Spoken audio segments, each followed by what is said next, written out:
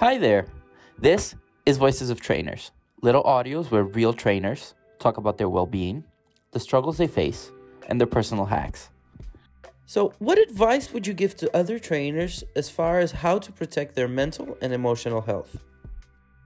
My quick tip would be that at least for a slice or a nugget of your time, only be alone and keep distance. Even if it's 5 minutes, it's also okay.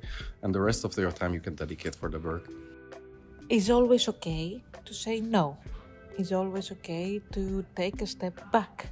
Nobody will tell something bad about you if you will say, "Oh, I'm not available this time." Don't overthink things. Give yourself some space before and after a course. That means you're well prepared, at least for the first day. It means you can give your full attention to the participants and can be open to them and their needs. And you have some space at the end to reflect about what the course means for you, for them, what you need to change. Gives you some closure.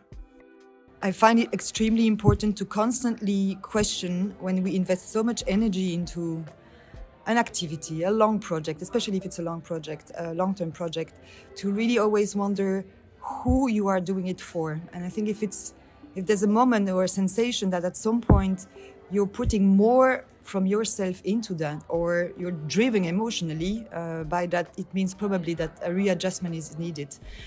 Something where you could take some space, breathe a little bit and give it back to whatever partners, the communities you're working with, participants, but that it should not be you driving alone the whole thing. I think if you have that sensation, maybe it can be a signal that something can change and help, basically.